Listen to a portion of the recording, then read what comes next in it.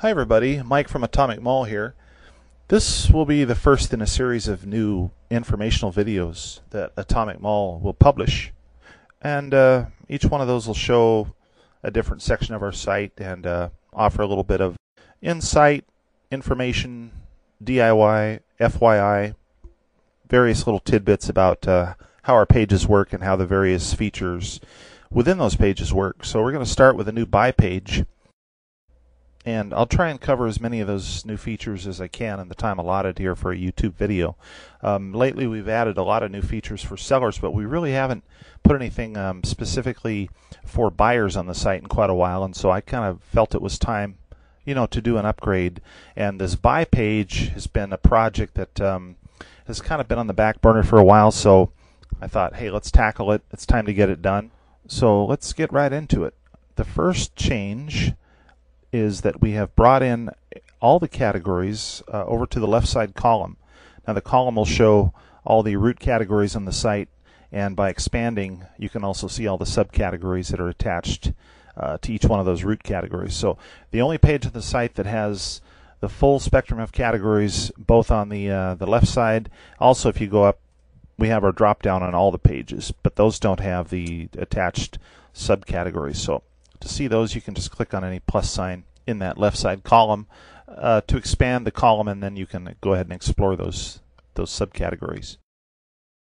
I've nicknamed the buy page the impulse page because I feel like it's really a good jump off point for buyers who may not even know what they're looking for. I mean, how many times have you been shopping for something? You're not really sure, whether it be a gift for somebody or maybe something you even need yourself, and you're not really sure where to start. Well, the buy page gives shoppers kind of that impetus they need, to get started. And there are a lot of features built in that make that process easier and actually kind of fun.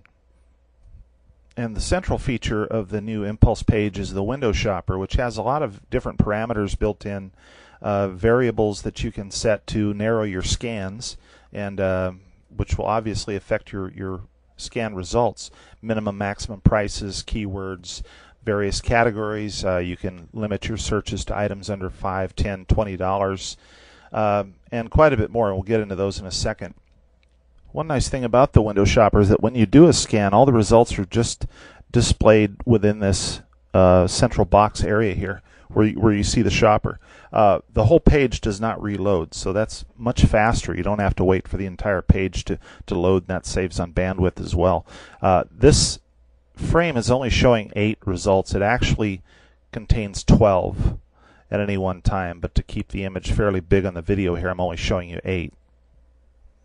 And every time you initiate a scan, which is done with this Go button here, the results will be randomized, so you will very seldom get the same set of results twice in a row. Now, if your scan is fairly narrow, in other words, let's say we want only items between $24 and $30 that belong to, let's say automotive, that are used and on sale with free shipping. You see what I mean? As we narrow it down, the results will be fewer and fewer. So when we do that, we get no matches whatsoever. So when you get that result, you'll need to expand your price range. You may want to take off a few parameters and try it again, and then you'll see the results. But in a situation like that where we only have 11 in the group, these will remain the same every time. If we have a substantial number of items in our result group, then the results returned will be more random, and the purpose for that is to keep the same content from appearing over and over again, keep things fresh and new for shoppers. Let's go ahead and do a real-world test. I've zeroed out all my parameters here, so I'm just starting from scratch. All items, all conditions, no minimum or maximum price setting, and blank keywords. So I'm a theoretical buyer on Atomic Mall, and I'm shopping for my sister's birthday.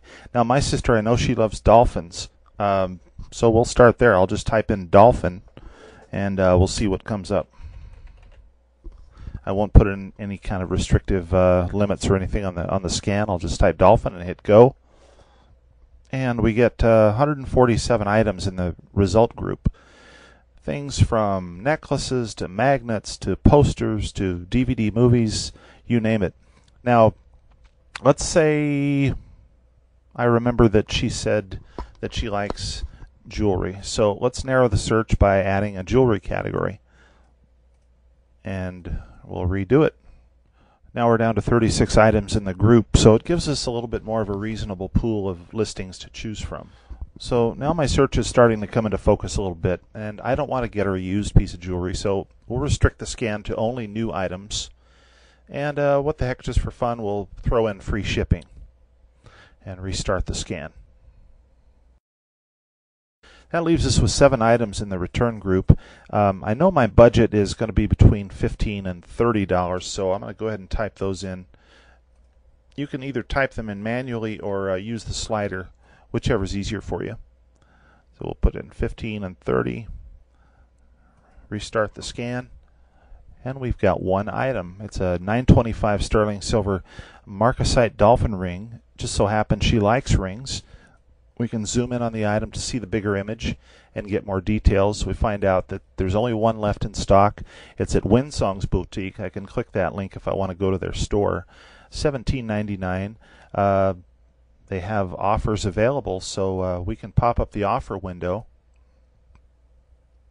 and I can send her an offer if I want. See if she'll take $15 for it. So if I wanted to do that, I could go ahead and click confirm. The offer would be sent off to the seller. If I'm happy with the price, I can go ahead and just add it to my cart and then check out. Let's pick another scenario. Let's say I'm a shopper and I just want to start looking at stuff. I don't really know what I'm after. We'll start from scratch here. We'll erase the keywords. Let's say I have a maximum budget of $50. So we'll put 50 in the max price window. Go up here. And let's say I want to look at all the items in someone's store. I don't know whose store. We'll just pick a random store. All conditions, so we can have new and used. So we've got a range of 0 to 50. We're going to pick a random store and just see what the results are. The window shopper will go through and pick one at random. It happened to pick a store called I Do Wedding Favors, which I assume has all kinds of wedding apparel, gear, supplies, so on and so forth. So they've got 7 items. Not quite what I'm looking for, so we'll try again. And this time we get one called Hong Kong Direct, which looks like they probably have electronics items. There's an LED headlight and some kind of a swimming pool tester. They've got 17 items in the group, so I can scroll down, see what they have to offer. We've got the scroll buttons top and bottom, so you don't have to constantly move the page up to scroll back and forth. If you happen to be on top, you can use the top button. If you happen to be towards the bottom, you can use the bottom button, whichever's more convenient for you. So there are a lot of different ways you can use the window shopper. Lots of configurations, lots of permutations. Use it, experiment with it, and just have fun with it. Basically, that's what it was designed for.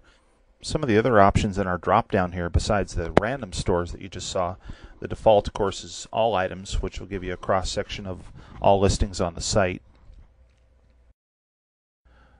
The next one below that is one left, and these are listings that just have a quantity of 1. And then below that, gift ideas, which will give you kind of an ideal launching point for your gift shopping if you are looking for that, special something for that special someone. Before I close out here, I should touch on the next new feature on the page, which is the Seller Spotlight, right below the window shopper. It's down towards the bottom. Every week, a seller from Atomic Mall will be featured on the Seller Spotlight here, and there's various criteria that we use to choose those stores, which you can see by clicking on the info link here. They get that exposure for a full week, and basically, if you run your store well and keep it maintained and perform great customer service, you can have a shot at being in the Seller Spotlight. It's great exposure for your storefront. All the drop-down options are the same with the exception of the categories.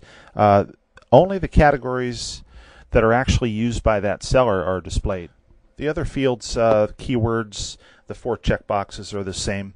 The minimum maximum price sliders were not included because of space restrictions.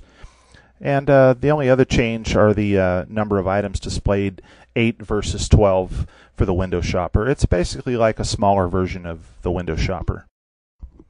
Well, that's all the time I have. Be sure to check out atomicmall.com. We're kind of a big deal. See you next time, folks.